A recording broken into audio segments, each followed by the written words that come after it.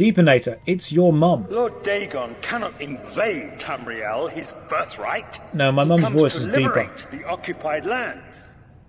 No, I listened just then. My mum's voice is deep and gravelly. How is it that mighty gods die, yet the Daedra stand incorruptible? And she hasn't said in like 5 minutes, Josh, how is it that the get a real Daedra job. forthrightly proclaim themselves to man, while the gods cower behind statues and the faithless words of traitor priests? I'm not hearing my mum in this, mate. I am trying. It is simple.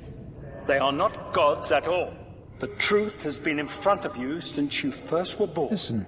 The Daedra are the true gods of this universe. No, no, Deep. I listened. I listened and I can confirm that is not my mum. My mum sounded a lot like the Dremora that we met earlier on the bridge. Had you have then gone, oh, Josh, that's your mum, I'd have been like, it might be. I'd have phoned her up and been like, Mum, did you voice a character in Oblivion? And she'd have probably said, hang on, Todd Howard's here, I'll pass you over to him. Don't ask why he's there, he just is.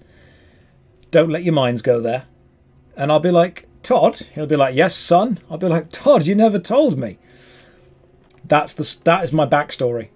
I would happily have Todd Howard as my dad. Just saying. Don't get me wrong. I like my actual dad. But if we had a choice and I was assigned Todd Howard, I'd be okay with that.